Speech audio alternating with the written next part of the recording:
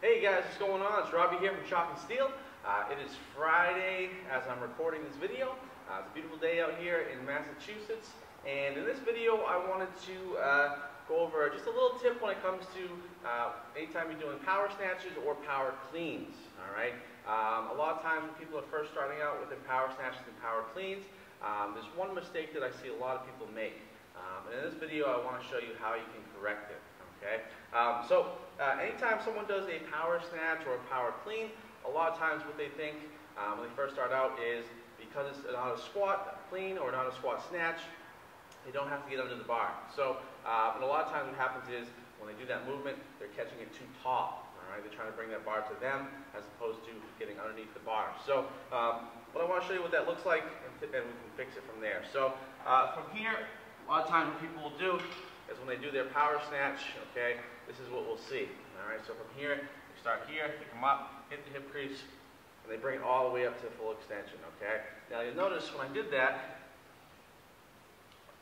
alright, I'm not bringing any hips going into it. There's no hip drive involved. So that's a problem, okay, because anytime we do a power clean, power snatch, anytime move it, all your power comes from your hips. So if I'm coming here, trying to muscle it up, okay, I'm not getting that hip drive that I should, okay?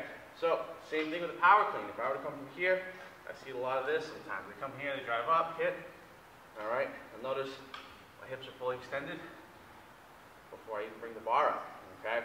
Now, what we want to make sure of, alright, is that we meet the bar, okay? We don't want that bar coming to us, we want to get underneath the bar. So, to fix that, okay, you want to think about as you bring that bar up, okay, you want to be getting underneath it. So an example of that is when I start, my hips are closed, alright, I open my hips up, and then I reclose them, okay?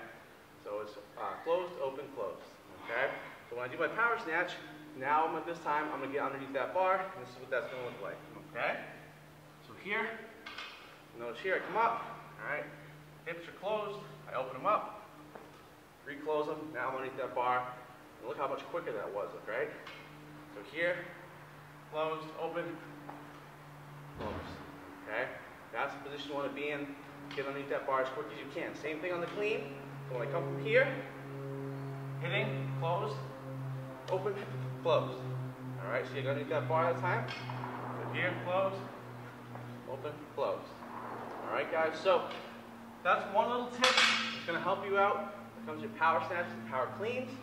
Alright, that way, next time you're doing a little bit more weight, you'll know you can get under that bar, right? It's okay to get underneath that bar. Anytime you do a power clean, as long as your hip crease is above your knee, it's still a power clean, okay? So you can get as low as you can, almost to the point of just being above hip crease. So that's a tip for today, guys, and we will see you next time in the next video.